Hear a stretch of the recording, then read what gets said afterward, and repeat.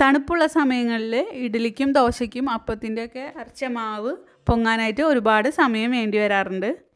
സാധാരണ സമയങ്ങളിൽ 8 മണിക്കൂറൊക്കെ കൊണ്ട് പൊങ്ങി കിട്ടുന്ന മാവ് തണുപ്പുള്ള സമയങ്ങളിൽ വളരെയധികം സമയം എടുത്തിട്ടാണ് നമുക്കിതിങ്ങനെ ഫെർമെൻ്റായിട്ട് കിട്ടാറ്. അപ്പോൾ അത് സാധാരണ പോലെ 8 മണിക്കൂർ കൊണ്ട് തന്നെ പൊങ്ങി കിട്ടാനുള്ള ഒരു ചെറിയ ടിപ്പാണ് ഞാനിന്ന് പറയുന്നത്. അതിന് വേണ്ടിയിട്ട് ഞാൻ അപ്പത്തിനുള്ള മാവ് തയ്യാറാക്കി വെച്ചിട്ടുണ്ട്. അപ്പോൾ ഇത് ഏകദേശം ഒരു 8-9 മണിക്കൂറിനുള്ളിൽ തന്നെ നമുക്ക് പുളിപ്പിച്ചെടുക്കാനായിട്ട് പറ്റും തണുപ്പുള്ള സമയങ്ങളിലും.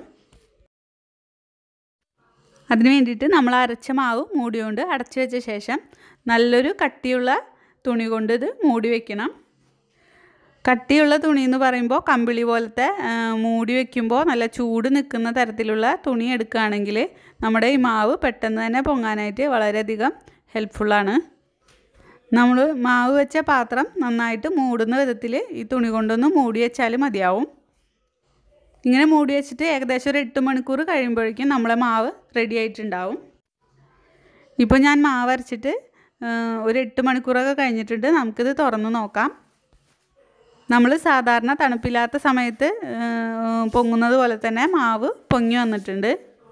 നമുക്കിതൊരു തവി കൊണ്ട് മാവൊന്ന് മിക്സ് ചെയ്ത് നോക്കാം. നന്നായിട്ട് പൊങ്ങി വന്നിട്ടുണ്ട് നമ്മുടെ മാവ്. അപ്പോൾ തണുപ്പുള്ള സമയങ്ങളിലൊക്കെ ഇങ്ങനെ ഒന്ന് ട്രൈ ചെയ്ത് നോക്കാം. പ്രത്യേകിച്ച് പുറത്തുള്ളവർക്കൊക്കെ ഒരുപാട് ഉപകാരപ്പെടുന്ന ഒരു ടിപ്പാണിത്. അപ്പോൾ ഈ വീഡിയോ നിങ്ങൾക്ക് യൂസ്ഫുൾ ആയിട്ടുണ്ടെങ്കിൽ ഈ ചാനൽ സബ്സ്ക്രൈബ് ചെയ്യാനും വീഡിയോ ലൈക്ക് ചെയ്യാനും ഷെയർ ചെയ്യാനും കമൻറ്റ് ചെയ്യാനൊന്നും മറക്കരുത്. താങ്ക്